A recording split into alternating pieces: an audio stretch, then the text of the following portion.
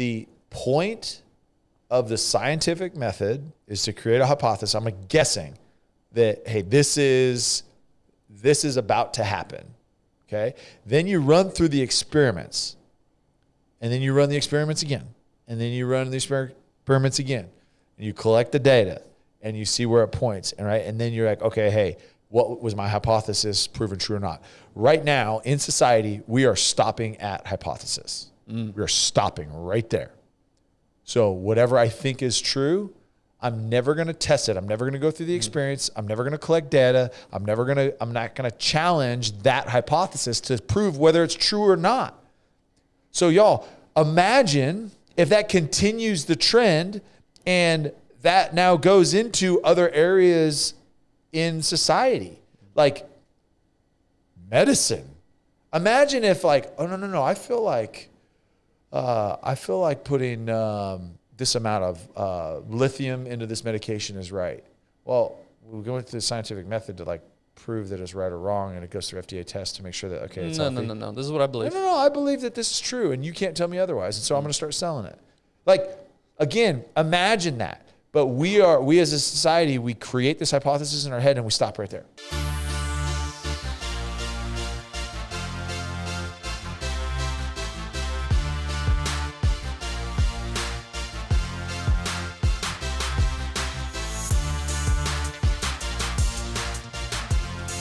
I don't know about you, Tyler, but I have received more messages, both through social media, text messages, comments in person, about last week's episode than I think any other episode we've done. Have you gotten, or is that just me? None of my friends know that I do a podcast or know that I have social media. So yeah.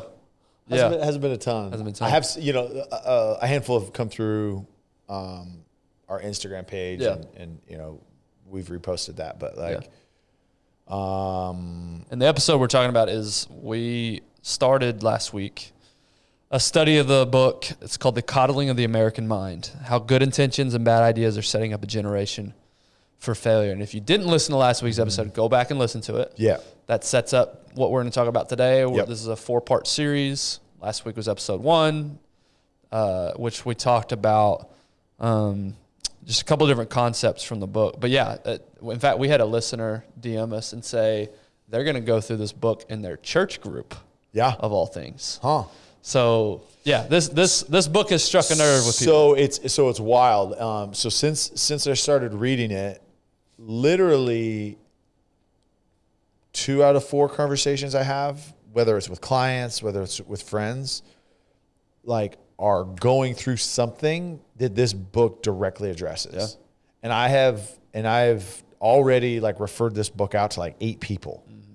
And I'm not the book guy, like, oh, hey, you got to read this book. It's the best book ever. And literally, and a couple of them have started like, bro, like the start of this is like, I've told everybody that's exactly. I don't know if Jonathan Haidt and Greg Lukanoff have some sort of affiliate payment they can do. Referral program. Yep. But I think we'd be rich right now, because I tell everybody about this book. Yeah. I'm the biggest disciple of this book. And again, last week we talked about the concept of the 3 great untruths that this book talks about that have seemed to spread widely in recent years. Number 1, the untruth of fragility. What doesn't kill you makes you weaker. Number 2, the untruth of emotional reasoning. Always trust your feelings. Number 3, the untruth of us versus them. Life is a battle between good and evil people. We talked about the 9 common cognitive distortions. Yeah.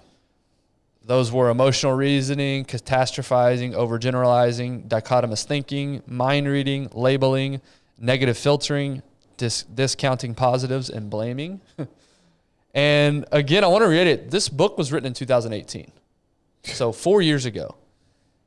But every single concept he talks about could be, it's never been more prevalent. It's more true today than it was, I think, in 18. Exactly. Yeah. It's more true about what we've gone through the last few years than even in 2018. You know what has shocked me? And so these authors are professors and attorneys, and so they relate a lot to college campuses, right? Because I do believe what we're seeing on college campuses are foresight for what our community looks 10 to 15 years later, right? When they get into influential positions.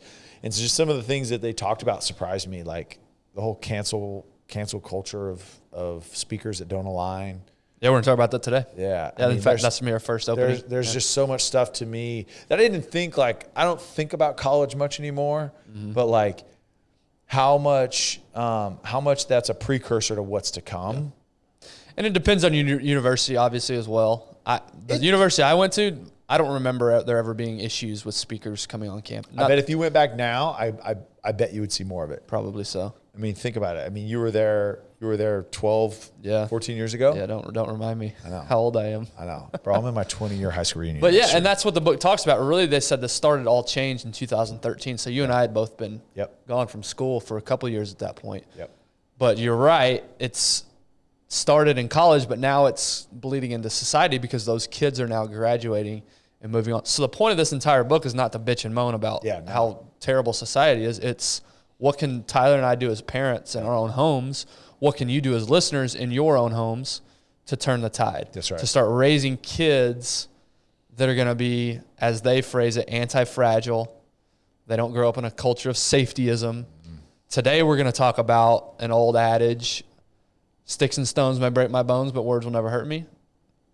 The idea that has caught on the last few years and he opens this section up with, words are violence, violence is safety.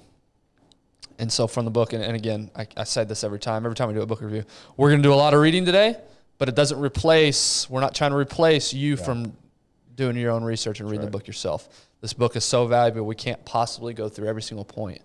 But we're going to do a lot of reading from the book because they say it better than we do. Yeah. But it doesn't mean we're reading everything. So go get the book yourself. So from the book, it says, in just the last few years, the word violence has expanded on campus and in some radical political communities beyond campus to cover a multitude of nonviolent actions, including speech that this political faction claims will have a negative impact on members of protected identity groups. Outside of cultures of safetyism, the word violence refers to physical safety or physical violence. Now that some students, professors, and activists are labeling their opponents' words as violence, they give themselves permission to engage in ideologically motivated physical violence. This talks about what you were just talking about. This is not an uncommon view on many campuses. Almost 1 in 5 students surveyed in a 2017 Brookings Institution study agreed that using violence to prevent a speaker from speaking was sometimes acceptable. Findings in a second study by McLaughlin and Associates were similar. 30% of undergraduate students surveyed agreed with this statement. Quote, if someone is using hate speech or making racially charged comments, physical violence can be justified to prevent this person from espousing their hateful views, end quote. If that sounds reasonable to you, just think about what the statement implies after concept creep and emotional reasoning expand the meaning of hate speech and racially charged. In a call-out culture, almost anything that is interpreted by anyone as having a negative impact on vulnerable members of the community, regardless of intent, can be called hate speech. The Columbia University linguist John McWhorter describes how the term white supremacist is now used in an utterly athletic, recreational way as a battering ram to attack anyone who departs from the party line. McWhorter himself, who is an African American, has been called a white supremacist for questioning received wisdom on matters related to race.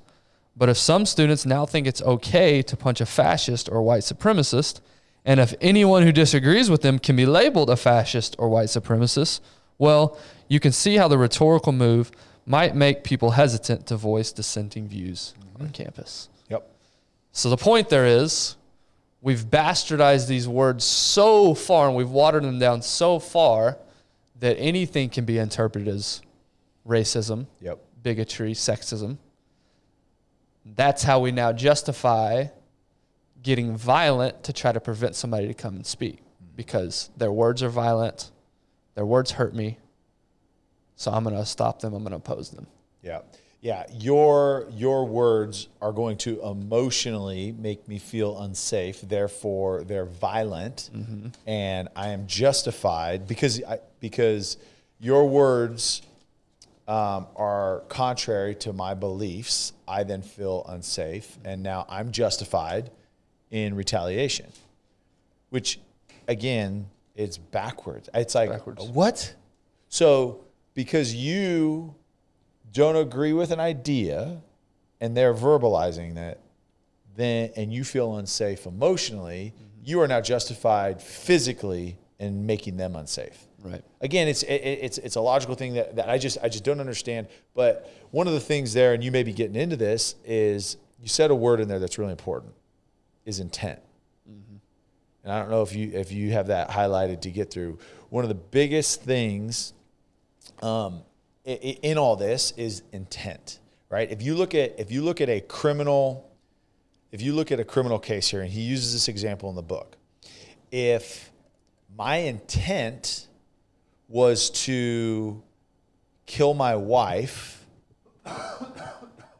and I tried to poison her, but she didn't die, I would be charged as attempted murder, right? Right. In the legal system, right? That's what it is. The intent is important, right? But now, whereas if you undercooked something. That's what I'm saying. It's like, okay, say my wife has an almond allergy. It's not serious, but let's just say she was super, super allergic to almonds, right? And I ate some almonds and kissed her, and she had a reaction and passed away. Like, the intent was not to do that. Like, the result was an accident. The result was worse. But the intent was different. The intent is the difference. Right. The 100%. Well, the idea of intent in that definition has been whether or not, and there's maybe another definition, whether or not intent was to hurt somebody, you are hurting somebody. Yep. And you are guilty of it. So, for example, like if someone says something, like they use this in the book, and it says an email was sent because a Hispanic student wrote an article, felt like, hey, I feel like I'm marginalized. I'm only here because of my race, and I don't feel like I'm valued. It's all white professors. I feel like I'm the token Mexican person here, and this, da. Well, the dean writes an email responding to her directly with empathy. Like, I am so sorry that you feel that way. I'm sorry. Like, I would love to sit down and I would love to have a conversation and I would love to talk to you about it so that you don't feel, what did she say? It was like bucket, or what did she say? Yeah, to make you not feel like you're not one of our fit our mold. Yeah, fit our mold. Yep. So that you don't feel like you don't fit our mold. Here we go. This is from the previous chapter, but here was the professor's response to what Tyler just said. Olivia, thank you for writing and sharing this article with me. We have a lot to do as a college and community. Would you be willing to talk with me sometime about these issues? They are important to me and the Dean of Student Staff, and we are working on how we can better serve students, especially those who don't fit our CMC mold. Yeah. So the intent there was to have a productive, effective, empathetic conversation to find a solution so that they don't feel the way that they do. Mm-hmm. The intent was that. Yep. But she heard that don't fit our mold. And the way she read it the only thing she grabbed onto in that entire thing, and that ultimately led to that dean resigning because of the abuse, the just the verbal assaults that they got, the protests. I mean, all the things that came with that. She now lost her job because of that one word, because someone felt attacked. They felt unsafe. And that's the point of this book, and that's the point of why we wanted to discuss it, is how we can raise our children to not interpret things in that way. Or look, look, I'm hurt. I'm hurt by that. Like, when you say that don't fit our mold, I don't react positively to that. Like, that doesn't make me feel like wanting to come and have a conversation with you. But also, parents preparing your kids that there's people that believe different things. Mm-hmm. And because they believe different things, that's not a physical assault on you. Yeah. Well, put yourself in that girl's situation for a second. Yeah. And I forget the psychological term for it, but you know when you get let's say you got a brand new car, and now all of a sudden you see that car all over the road. You never noticed it before, but now you notice it everywhere. Yeah. Because it's, I wish I remember the term. That's what I think happened in this scenario, and that's what is growing more and more is I've experienced certain situations in my life. Now it's trained me to see that scenario in everything, and in everything that's the lens I see everything through. Yeah, that's the lens, but that's the lens because you let that be an earth-shattering event to you. That's the point. Is how do we change the culture of seeing individual events and not letting those bleed into, now we're emotional creatures, so it's going to take some work and effort. Yeah. But my point is we're doing that a lot now, and I'm guilty of this too. We're painting broad brushes. We're starting to see scenarios that have nothing to do. This is why the term racism has become watered down, because people who have had racist actions against them have the tendency now. That's ratcheted up in them now to now start to see it everywhere. Yeah. And I get it, and I want to be empathetic to that. But I think the point is there was no racist or bad intent from that professor's perspective. Yeah. But the student read it in that way. And that's the whole point, is how can we raise a generation that don't read it that way, to be able to think critically. Again, I don't think if you read it that way, but being able to have the mental fortitude, toughness, resilience to say, okay, that sucks, but you're right. Even if it was like you people or whatever, right? Like one of those things you're like, whoa. But to say like, okay, the entire email was drafted about finding a solution here, and there was something that was thrown in there. You know what? Like, I don't have time for that. I don't have time for that negativity in my life. I'm just gonna, you know what? I'm gonna move on, and I'm gonna go do me. Mm-hmm. We don't have that. Like if somebody upsets us a little bit because our parents never said no to us, and we have reaffirmed and revalidated whatever beliefs we have, and we've never been challenged. Mm-hmm. When somebody does, stop everything, and you have to pay because I feel attacked. Well, there was another cool story. It was a African American lady who was married to a white man, a white male. Yep.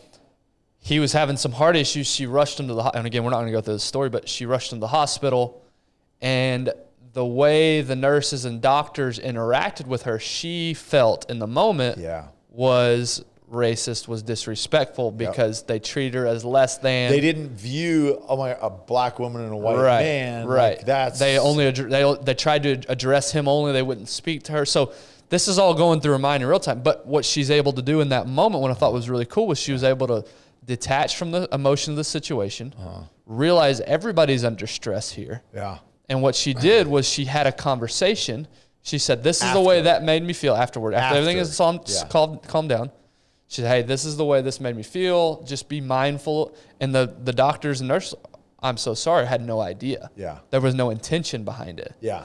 But she was mature enough in that scenario to not throw a big fit, not throw a big stink, and she have a logical conversation with the exactly people. In the moment, recognized it to say, "Okay, I'm offended by this. Like it's getting really frustrating now, like to the point where I want to cry." But me reacting to this scenario, how is this going to help my husband? How is this going to help them do their jobs? Mm-hmm. It's not.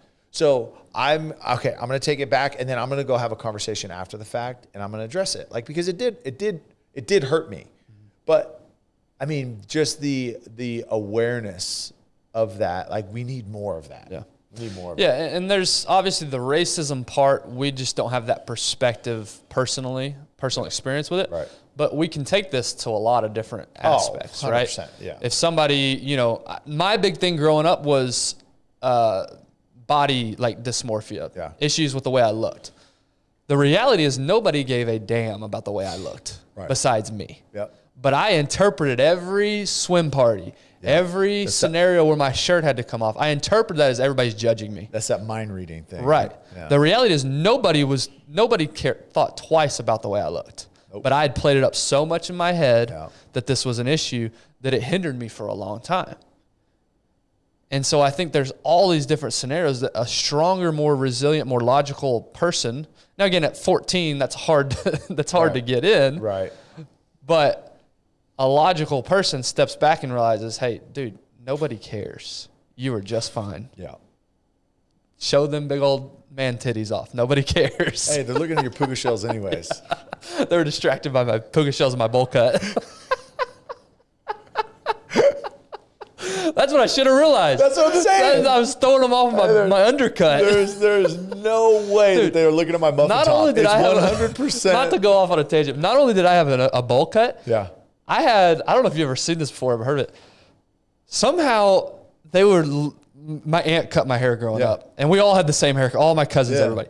Somehow she was able to lift our hair and undercut, call it an undercut. Oh, bro, underneath, bro. So I had the hair falls over. It was here, but I shaved it up to here. Yes. It was shaved all the way up to here.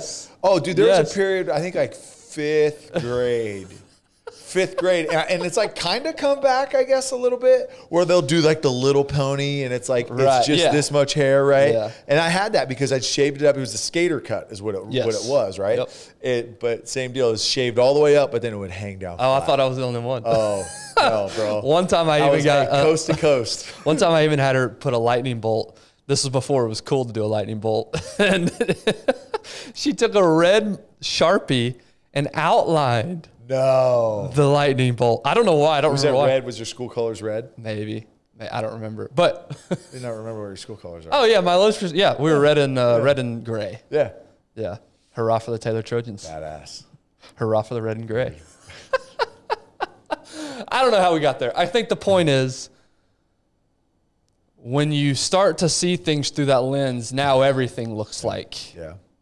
And like you said, intent matters. Intent matters. So if there's truly no harm being done by their words, it's possible for me to shrug it off and move on. Yeah.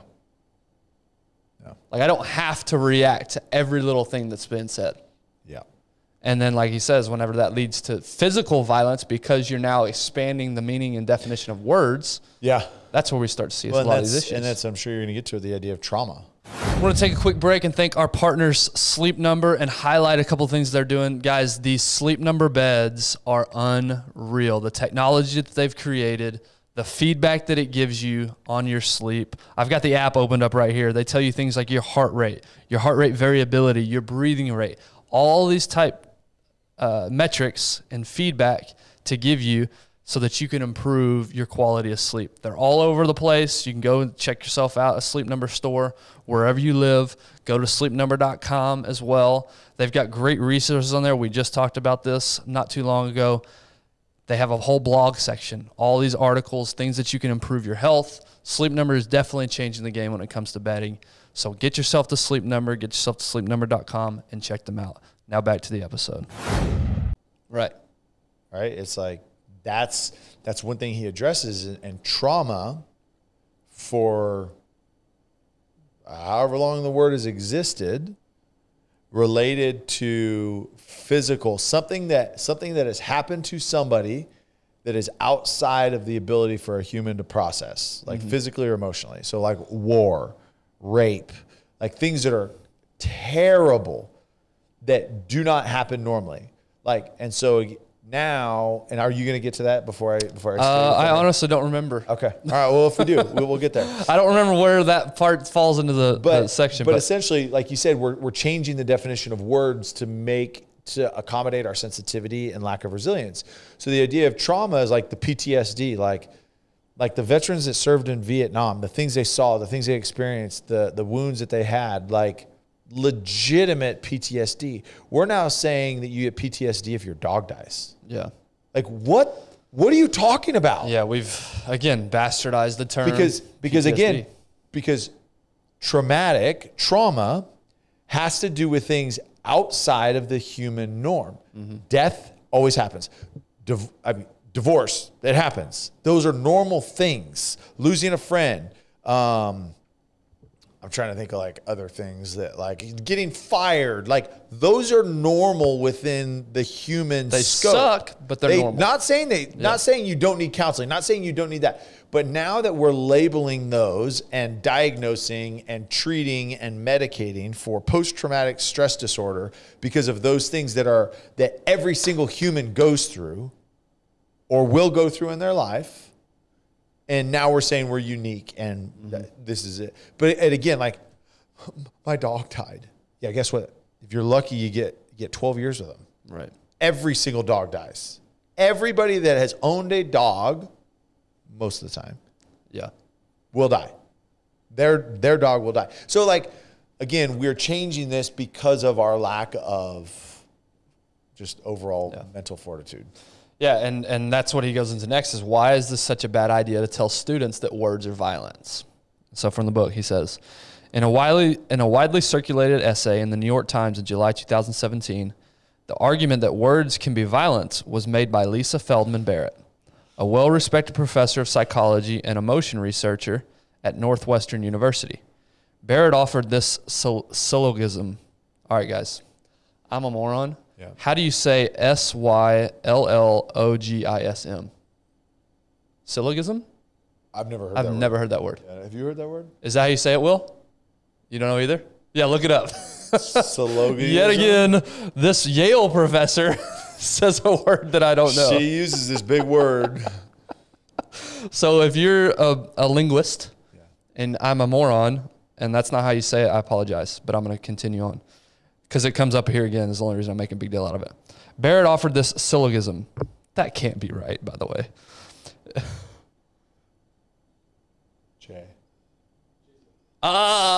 Syllogism. Okay. All right, should I start over?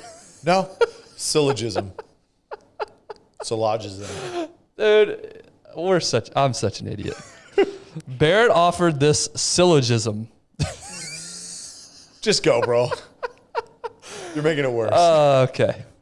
If words can cause... You want me to read? No, I'll be all right. I went back to my 11-year-old self, syllogism. Oh, my gosh. We might not get through this episode, y'all, because now I'm laughing about it. We're trying to be, like, emotionally mature. That's what we're preaching. You shouldn't have corrected me. You should have told me. Out of that super complicated word, now we're focused on 4 letters. If you don't know what I'm talking about, have your parents explain it. All right, back to it. I can't say it again. If words can cause stress, and if prolonged stress can cause physical harm, then it seems that speech, at least certain types of speech, can be a form of violence. It is a logical error to accept the claim that harm, even physical harm, is the same as violence. Barrett's, I'm going to skip the word, takes the form that if A can cause B and B can cause C, then A can cause C. Therefore, if words can cause stress and stress can cause harm, then words can cause harm. But that does not establish that words are violence. It only establishes that words can result in harm, even physical harm, which we don't doubt. To see the difference, just rerun the syllogism by swapping in breaking up with your girlfriend or giving students a lot of homework. Both of these can provoke stress in someone else, including elevated levels of cortisol, and stress can cause harm, so both can cause harm. That doesn't mean they're violent acts. I'm going to take a break here. You got any thoughts on that? The fact that words are violence. I think, so I'm on the fence because I've heard people speak that I'm like, okay, that's like, it's a violent tone. It's promoting violence, but like to physically react to words as if it's the same as someone stabbing you or punching you is to me, I don't comprehend. Yeah. I don't get that. I don't understand that. There is a word I know. It's asinine. I was going to say that, but then I figured you get stuck on the first 3 letters, and then we lose said ass. Then we lose another 5 minutes. So what do we do about it? Yeah. Here's some good. He can say it better than us. Here's some good advice. If you keep the distinction. Yes. If you keep the distinction between speech and violence clear in your mind, then many more options are available to you. So if you're able to separate the two, now all of a sudden a whole world of options are open to you. First, this one's crazy. You can take the Stoic response and develop your ability to remain unmoved. As Marcus Aurelius advised, choose not to be harmed and you won't feel harmed. Don't feel harmed and you haven't been. The more ways your identity can be threatened by casual daily interactions, the more valuable it will be to cultivate the Stoic ability to not be emotionally reactive, to not let others control your mind and your cortisol levels. The Stoics understood that words don't cause stress directly. They can only provoke stress and suffering in a person who has interpreted those words as posing a threat. You can pick your battles. Devote your efforts to changing policies that matter to you and make yourself immune to trolls. I know I stuttered through a lot of that, but no, but that's a great point. That's so you don't good. have to be moved by somebody else's words. And guess what? Well, first of all, if someone is not speaking directly to you, right? If they're just speaking generalization, like they talk about in the book, speakers. Like, I'm not saying, Ben, you're a terrible person, you're out of shape, you don't squat very much, whatever gets to you, right? Dude, if you start talking about my squat. That's what I'm saying. I know how to hit your core. But if someone is saying like, hey, here's evolution theory, or here's how the universe was created, or something like that, has nothing directly like associated with you, but it conflicts with your beliefs. Like, you're telling me that you're going to let that raise your cortisol levels, get you upset, and you're going to allow someone's words to affect your day. Mm-hmm. Like, I've taken the approach, and this is one thing, like, I feel like I used to, because I was such a people pleaser, right? So if someone even said something someone said something directly to me, like, sometimes it would affect me. Like, and it'd be like, oh crap, like, they don't like me, or like I let them down. And how old were you when this was going on? This is probably up through college. Yeah. I let that stuff. I really, really cared about like what they, but it was less about me feeling attacked and more about me not wanting to disappoint them. But either way, I got to a point where it was like, I can't let you ruin my day. Mm-hmm. Like, I'm not going to let you have that much control over me. What was the switch for you? I don't know. I think was it word, like, did somebody guide you through this, or did you come to the realization yourself? I think part of it was my faith, because it was like, I cared less about, like, because I'm like, I recognize, okay, look, I'm planning for eternity here. I'm not planning for this week. Yeah. And so I think that perspective was part of a shift. And then some of it was just honestly maturity, and then learning, and then realizing and actually like looking inward and recognizing that, like, okay, why am I upset? Like, okay, for example, it happened in a negotiation.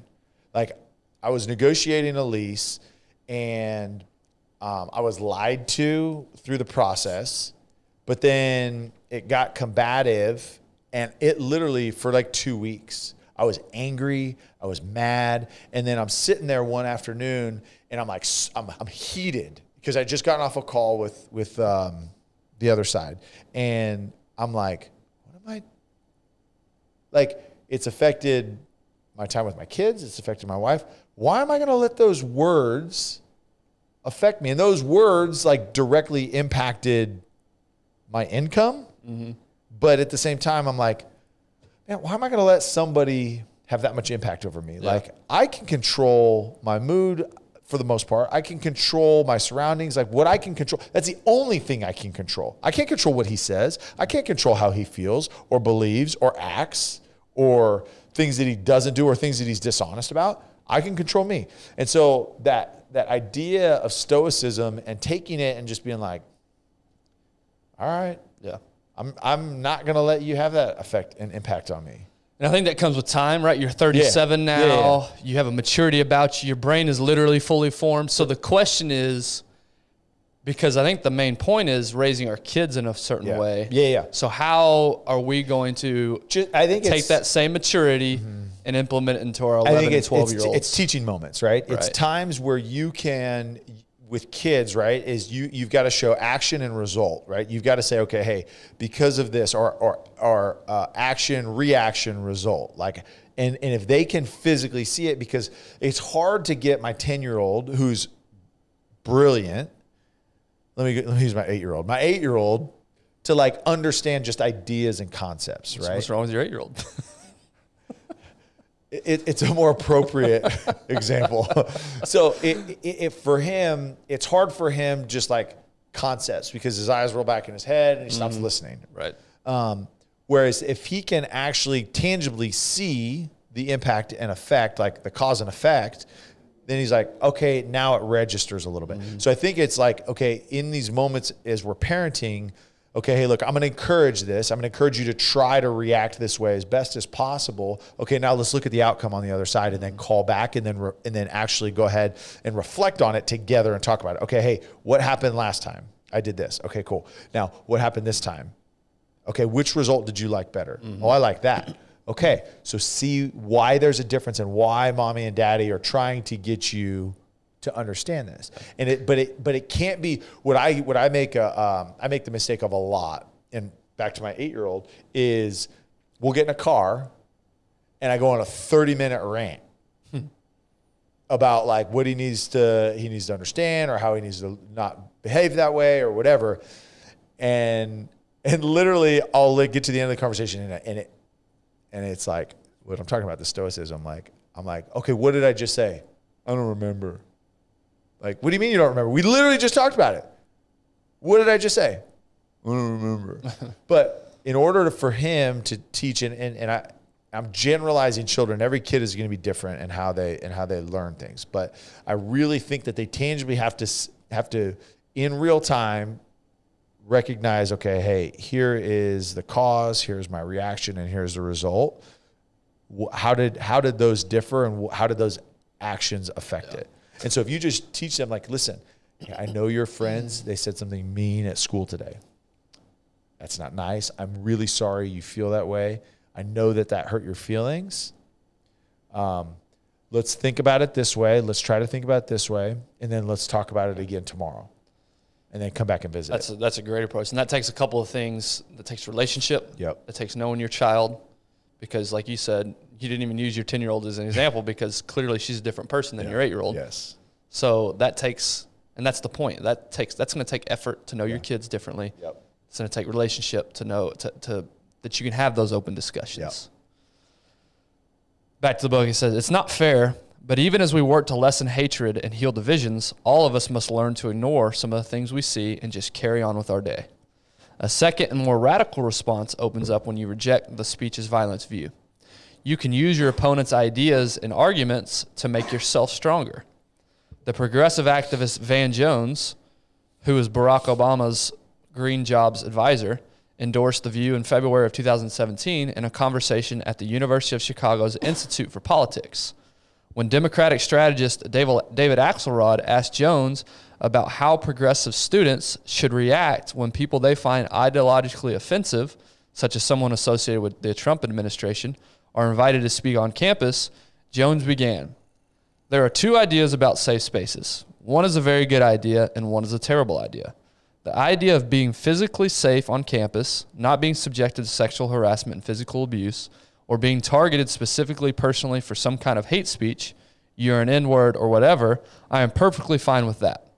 But there's another view that is now, I think, ascendant, which I think is just as which I think is just a horrible view, which is that I need to be safe ideologically, I need to be safe emotionally, I just need to feel good all the time. And if someone says something that I don't like, that's a problem for everybody else, including the administration. I don't want you to be safe ideologically. I don't want you to be safe emotionally. I want you to be strong. That's different. I'm not going to pave the jungle for you. Put on some boots and learn how to deal with adversity. I'm not going to take all the weights out of the gym. That's the whole point of the gym. This is the gym. Yeah. I thought that was great. Perfectly said. Yeah. I don't want you to be safe ideologically. I don't want you to be safe emotionally. I want you to be strong. Yeah. And I mean, and I'm going to be very short with this because I don't want to take away from how well that was said. But how are you ever supposed to have convictions unless your beliefs are challenged? Like there's a difference between belief, like I believe, and I'm convicted. Mm-hmm. There's a difference. For sure. So how are you ever supposed to get to convictions unless they're challenged, the ideologies are challenged, your thoughts are challenged, and then it is your belief then is proved over and over and over. And you're like, yeah, like I've seen it play out. I've seen it be challenged. And it still comes out true. I have conviction in that, whatever it is. Like you want it to be challenged. And that's the problem with, I think, our education system is we can't challenge thoughts and beliefs. No matter how wrong they are. Like we can't challenge them because you feel emotionally unsafe. Mm-hmm. Sorry. That was good. No. I was gonna go even further and just start berating people, but I think that's contrary to what we're trying to accomplish here. Anyways, go. Berate on. No. You're trying to get me canceled, so this is the Ben Gibbs show. It goes back to the quote, don't prepare the road for your child, prepare the child for the road. That's right. What's a more realistic outcome? That we come to some sort of utopia and everything's perfect, or that we build resilient children? Yeah. Building resilient children is probably the more realistic outcome there. And like you said, I don't want to ruin Problem is there's people that would say, oh, no, utopia is utopia, possible. For sure. Oh, for sure. And we love those people too. We want to have conversations and discussions with those people. Would love. We might send them to like Hawaii or something where they're off from the mainland, but just kidding, guys. All right, I want to take a quick minute to talk about our partner, Choctaw Casino and Resort.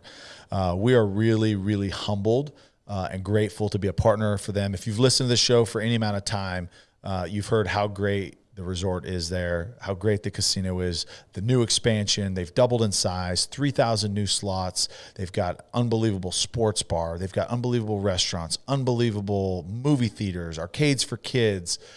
It is endless, the things that they've not only improved but added.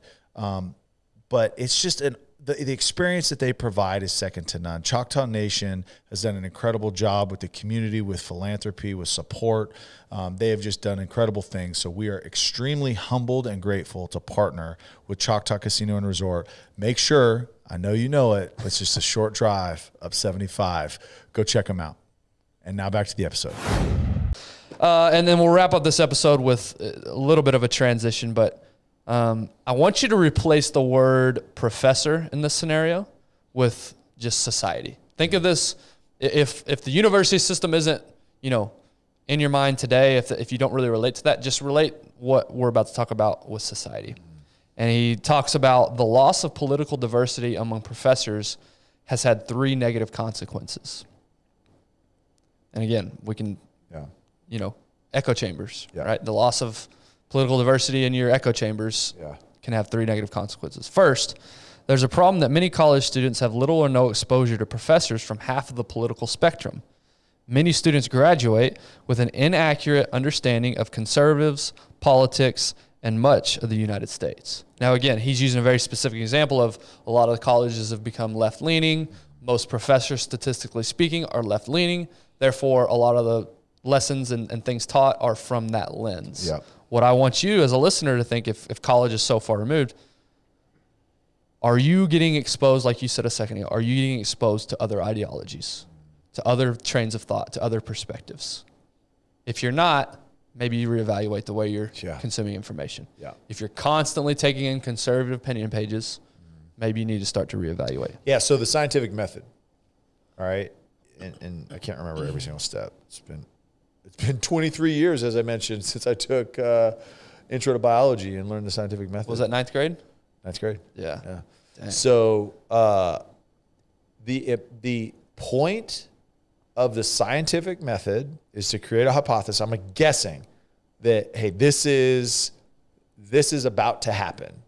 Okay. Then you run through the experiments, and then you run the experiments again, and then you run the experiments again, and you collect the data, and you see where it points. And right. And then you're like, okay, hey, what was my hypothesis proven true or not?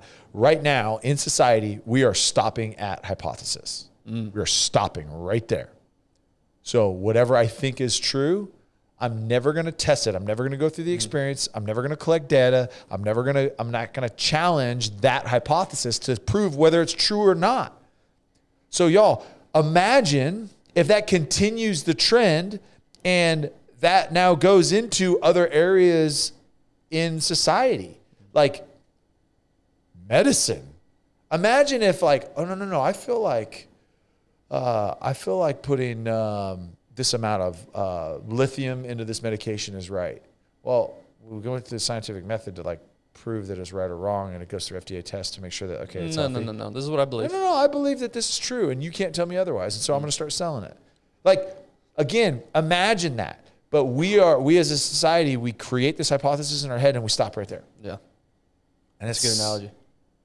I just came up with it. It was crazy. Wow. Dude, you're freaking I was literally like, I was probably like 3 or 4 sentences in, and I'm like, oh, dang, this is going to be how smart are you? It's going to be good. What did you make on the SAT? I can learn these colleges.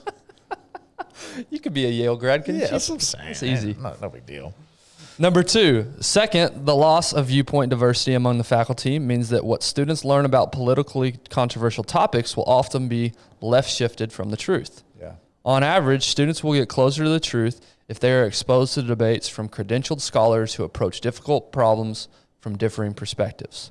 We're not saying there's anything inherently wrong with the increasing number of left-leaning students on campus, but we are saying that the viewpoint diversity is necessary for the development of critical thinking, while viewpoint homogeneity, whether on the left or the right, leaves a community vulnerable to groupthink and orthodoxy. Yeah.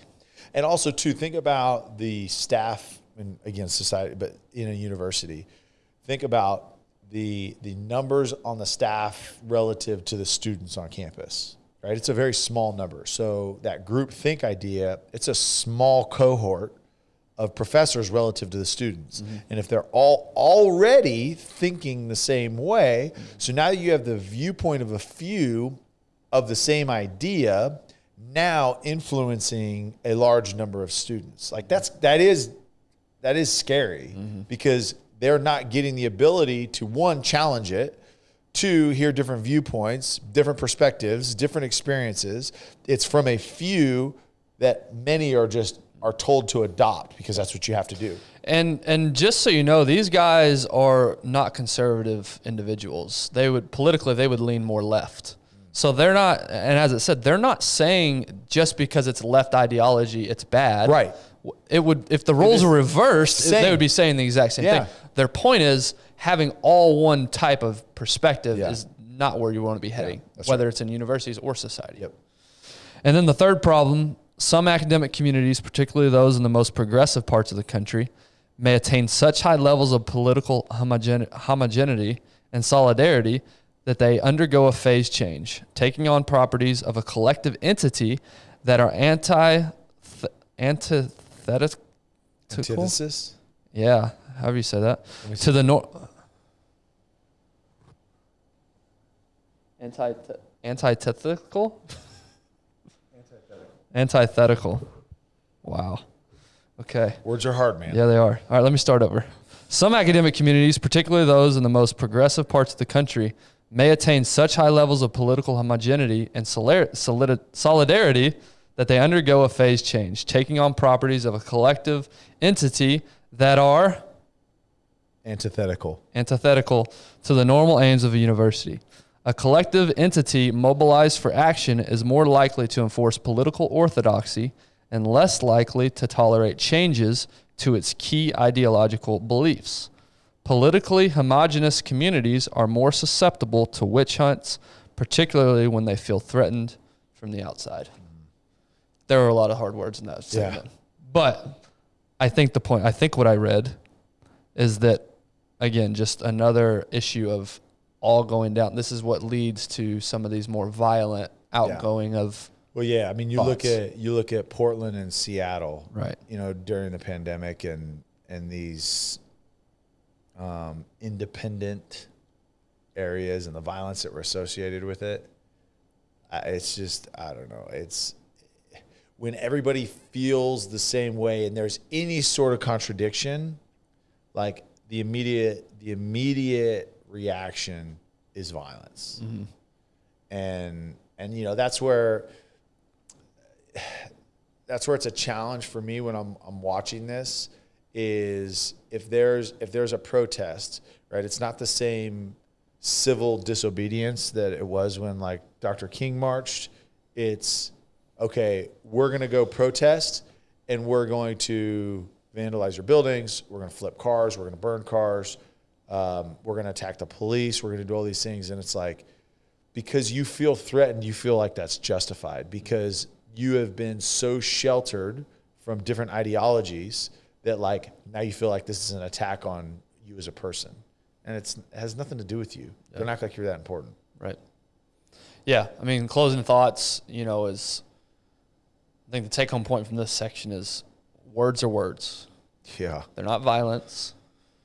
Start to look for intent behind the words. Yep. Just because something appears one way on the surface does not necessarily mean that's the way it is. That just may be how you're interpreting that statement. So raising our kids in a way where they can decipher, and again, it's going to be difficult. This is going to take a lot of effort and work to be able to raise our kids in this way. Mm-hmm. It's going to take some intention. Mm-hmm. But that's how we start to right the ship, is we get them to understand that, hey, your feelings are going to get hurt from time to time. That's just part of life. That's what's going to happen. Mm-hmm. But how you interpret what you do with that, exactly. How you interpret what they say, what your next actions are, that's what separates you. Yeah, you can either let it debilitate you or you can allow it to be a source of growth, right, and maturity. And the choice is yours. Yep. But do you have the tools and resilience to be able to let that be a good thing, that your ideology is being challenged? Right. Right. And then lastly is to exposure to different ideas. One thing, and I'll use an example, is Dallas is very known for private schools. And I don't have anything against private schools. A ton of my friends send their kids to private schools. And I think that, I mean, there's scenarios where I could see us going to private schools, but Tiffany and I are really adamant about trying to stay public as long as possible because it's way too expensive. No, I'm just kidding. But because there's different ideologies that are in the school, sometimes it makes it a whole lot harder. Yeah. It does. It makes it a whole lot harder to raise our kids. For them, emotionally, like, it's hard. There's a lot harder conversations to have. But what we're looking at is okay, what is this going to do when our kids are 25? When they grew up and they all believe the same thing, they all look the same way, they are all raised in the same income bracket-ish, right? Things are just kind of like given to them. They're not really truly challenged, because just the curriculum doesn't allow for that. Mm-hmm. Like, is that really going to help them? Maybe we're idiots, but my standpoint is I would much rather my children have to deal with more challenges, differences, their thoughts being challenged, meeting different people from different races, different socioeconomic levels, like, and having the diversity in thoughts and people in an experience and opportunity. And then that is going to prepare them better long term. Right. Because if you're not challenged, and it's a more challenging curriculum. Okay, I maybe. But let's really truly think about like what's gonna provide more lasting benefit. You understanding Algebra 1 in 8th grade as opposed to 10th grade, or you having to work through a problem because of, some atheist that is bullying you, and you work through that, create a relationship and empathy because you're exposed to that. You're exposed to different thinking. You know what I mean? Like, yep. No, that's been and I've said it on here before, that's been my constant thought is I was fortunate to grow up in a city, I think it was like 150,000 people, which is not huge, but it's not small. Tiny. No, it's not small. And the advantage of that is everybody goes to one of two, maybe three high schools. Yeah. There's a high school outside of town, but most people go to one of two high schools. So you're exposed to all socioeconomic classes. You're exposed to all different races. You're exposed to all different ideas. My 7th grade, there was a girl that got pregnant. She had 2 kids by the time we were in 8th grade in middle school. Dang. Now, I don't say that as a badge of honor. I just say, like, I was exposed to, there was kids dealing drugs and getting busted for marijuana in 6th grade. Like, doesn't mean make it a good thing. I'm just saying I was exposed from an early age to way different ways of life than what I was used to. What I'm afraid of now, and you and I both, we live in towns just next to each other. When you get to a bigger city and you move to suburbs, what happens is these smaller towns of 20,000 people become bubbles because you have to make a certain amount of money to live there. Most people look very similar. And we're all going to go to the same. Now, our towns are both getting more high schools, but the point is it's the same people going to those high schools. So our boys and girls are not going to be raised the same way you and I are raised from that standpoint. Even if they do go to public school, it's going to be a lot of the same type of kids. So it's going to be imperative for you and I to take them to different parts of the city, the big city I'm talking about, the big part of Dallas, and expose them. Take them to other countries and expose them. Because it's going to be the easier play is for us to just raise them in our little bubbles and they just graduate and go off and, hey, figure it out when you're 25. It's going to take effort for us. It's a shock. It's going to take effort for both you and I. And that's why sports are so great as well.